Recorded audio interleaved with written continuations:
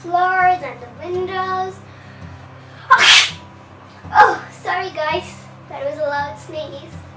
Almost anything that irritates or tickles inside your nose causes to sneeze, like dust, pollens, flowers, pepper, and your pets.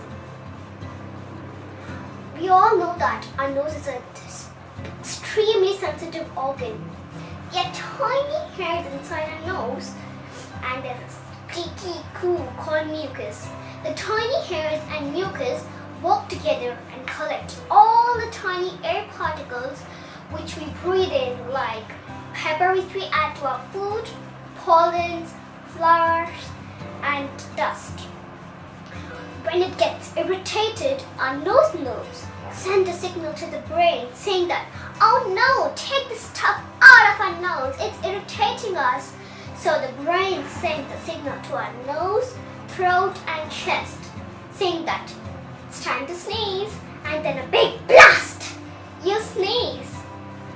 But some people also ask that, what happens if you do not sneeze for a long time?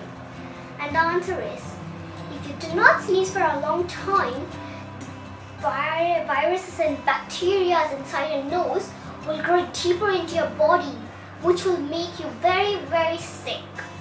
And guys, did you ever realize that you always close your eyes while you sneeze? That is because you prevent all those expelled particles from entering into your eyes. They may be very harmful, and you mustn't sneeze on open areas. They may spread all the germs and others may fall sick too. Hope you guys liked my video. If you liked it, press the like button. If you loved it, subscribe to my channel.